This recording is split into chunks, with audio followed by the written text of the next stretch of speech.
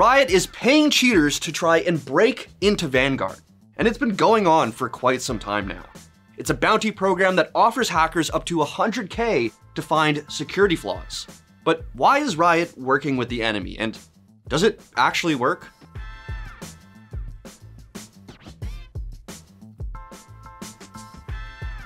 Vanguard, Riot's powerful and highly intrusive anti-cheat, is finally making its much anticipated debut in League of Legends. For those unaware, League does surprisingly have a bit of a cheating problem. I mean, according to Riot themselves, it got so bad that certain regions had a potential scripter in every 1 in 5 games. Now, as I'm sure most of you do know, Vanguard has proved to be a solid anti-cheat system, one that's able to cancel matches the moment a hacker is found. Yeah, he's cheating! I can't! I'm done. Spike planted. Yes! Yes! JJ! JJ! Back 2.0 or BackNet, whatever you want to call it, can technically do the same thing, but Vanguard is definitely more consistent. That is mostly thanks to Vanguard having a kernel mode driver, which essentially means it's able to directly access most of your PC's hardware to suss out cheats. Sounds great, right? Well, there's a catch.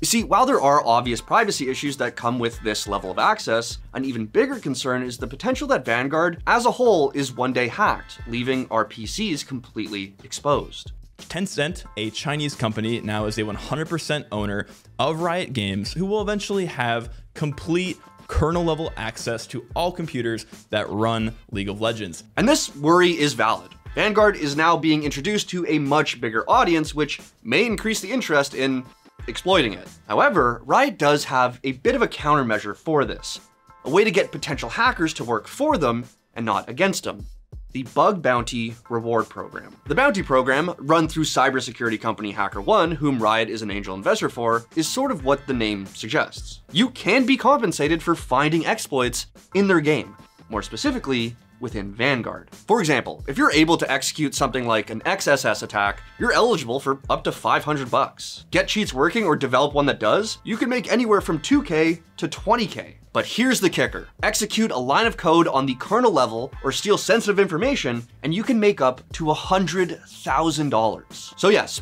Riot will technically pay for having their game hacked, which is cool since it's for a good purpose. Now, there are a bunch of other devs who run programs just like this one: Rockstar, Microsoft, and apparently even Valve. And while people do get paid out, it should be noted that there are a bunch of stipulations, such as a disclosure agreement. You can't make this publicly aware before running it through the program first, so you can't just be a cheater and then try to get paid after the fact. Now, I haven't been able to get a hold of anyone who has been personally paid firsthand by any of these programs, and for the most part, you should know it's for actual security risks and usually not in-game exploits or bugs. But 4 years ago, a CSGO player was reported to have been paid over $1,100 for their reports. And according to HackerOne's website, the last CS2 bug report was resolved just a couple of days ago. Point to all of this is, sometimes it actually pays to be a decent person. And as Don Hachi said way back then, don't abuse, report. Personally, I think this is a pretty cool and intuitive way to deal with potential hackers, while also being able to skirt paying actual wages. Is this going to completely extinguish all the concerns people have about League getting Vanguard?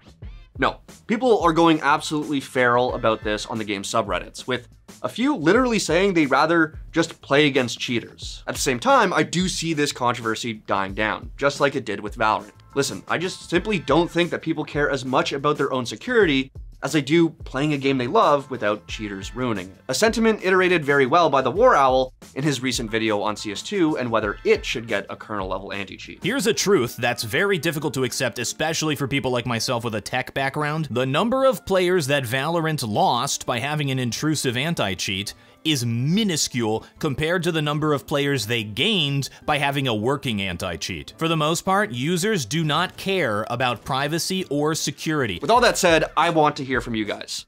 Are you going to be uninstalling League over Vanguard like many people said they would, or do you welcome it with open arms? And most importantly, do you think a bounty program actually properly incentivizes people to hack for good? I feel like there should be incentive there. What would you? Yeah, would you get anything for it? Yeah, I think you get RP or skins or something. Yeah. paid. Yeah, it was like RP. It was a small amount, but yeah, it was just I mean, you didn't get shit really for this. If I remember correctly, I don't remember. I never did it because I'm not doing their job for them. That's for sure. But I don't remember there being any, like, I don't know, maybe increase like the chances of a drop if you do it.